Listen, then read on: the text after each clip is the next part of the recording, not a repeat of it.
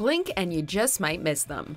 Welcome to MsMojo, and today, we're counting down our picks for the top 10 details in Grey's Anatomy you never noticed. For this list, we're taking a look at subtle and interesting details from this hit medical drama. We'll be talking about major plot points from the show, so this is your spoiler alert. This is forever. Number 10. Secret pregnancy.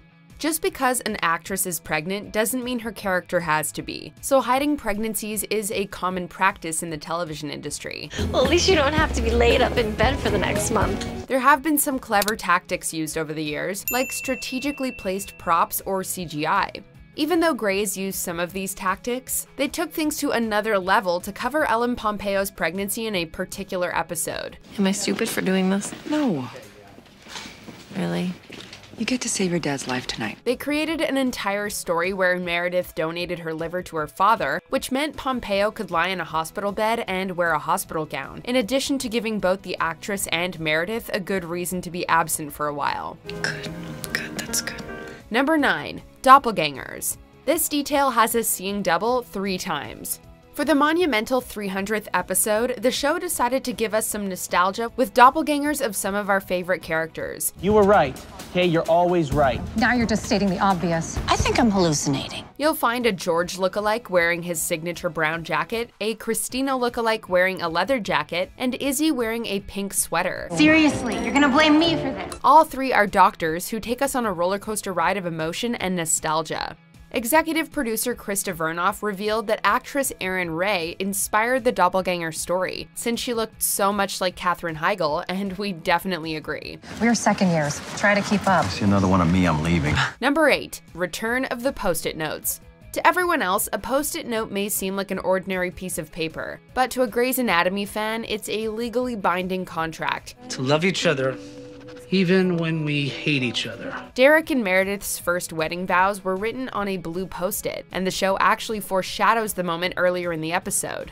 Before the couple gets to their vows, Christina gives Meredith a pen, blue Post-its, and an old grocery list for the traditional something old, something new, something borrowed, something blue bridal rhyme. Borrowed, and all of it's blue, so you're covered. That very pen and blue Post-its were later used in this episode for Meredith's iconic Post-it wedding, so we can thank Christina for saving that impromptu moment. See that?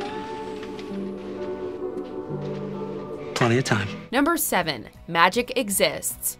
Do you believe in magic? Well, if you're a fan of Grey's Anatomy, there's a good chance you do. If you look at the first letters of the original interns, Meredith, Alex, George, Izzy, and Christina, what do you get? M-A-G-I-C. In the Easter egg-filled 300th episode, Meredith may directly be referencing the acronym during her voiceover when she says, "We are forced to acknowledge that certain kinds of magic exist." It may sound like a stretch, but it's the episode with doppelgangers.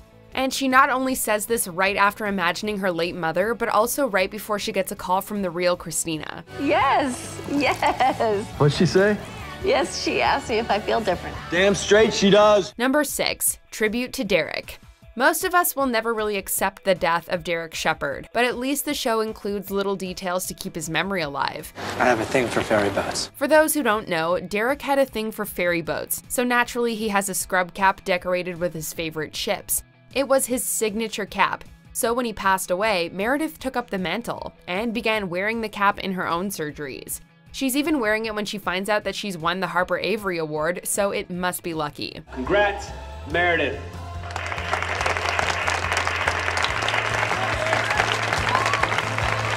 Number 5. The Rhymes Cafe.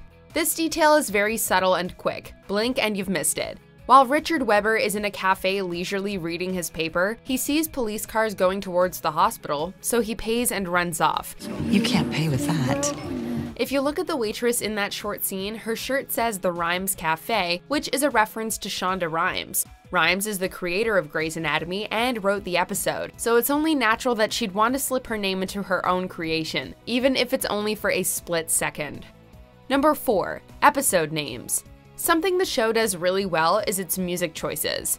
They always manage to pick the perfect song to fit the mood, and you can't forget their entire musical episode. Something you might not have noticed is that almost every episode of the series is actually titled after a song. Hey, just get over yourself. This ain't too good for your health. Hey, just get over The aforementioned musical episode, for example, is titled Song Beneath the Song, which is genius as it's basically like Songception. The episode where Derek dies is titled How to Save a Life, which is the title of a song by The Fray. There have been over 350 episodes now, so the dedication to relevant song titles is impressive. Well, that's pain. You know, arterial pressure is just shot up. It might be an air embolus. On the PA catheter. And more FFP in factor 7. We're losing her. Number 3. Amelia's presidential remark. Sometimes politics have a way of slipping themselves into a show. In this case, Amelia Shepherd gave a subtle diss to President Trump. Even after going through a traumatic surgery to remove a brain tumor, and even though she feels like a new person, there's one thing that remains the same for Amelia. That's her dislike of the president.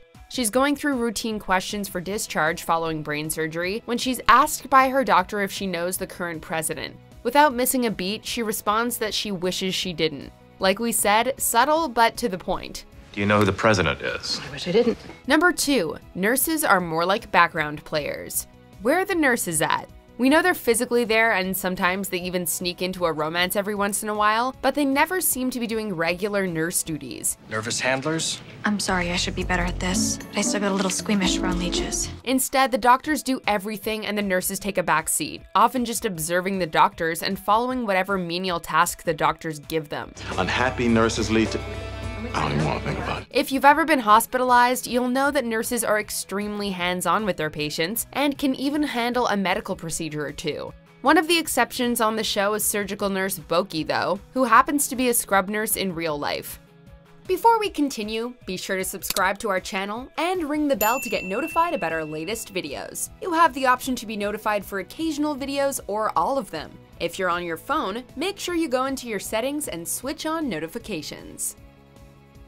Number 1. Foreshadowing what happens to Derek. Most of us felt pretty blindsided by the death of Derek Shepherd. He was a major character, Meredith's soulmate, and our McDreamy. We didn't think they could kill him, but his death may have been foreshadowed as early as the first season. That's when Derek says that if he was ever in a coma, he'd want his sisters there. You know, I have 4 sisters. Very girly, tons of kids. If I was in a coma, they'd all be here. I'd want them here. And wouldn't you know it, he was in a coma before he was taken off life support. Then in season 5, Meredith has vivid nightmares of Derek dying in an accident, which is how he ends up dying several seasons later. Are these merely coincidences, or was Derek doomed from the beginning? Do you agree with our picks? Check out this other recent clip from MsMojo and be sure to subscribe and ring the bell to be notified about our latest videos.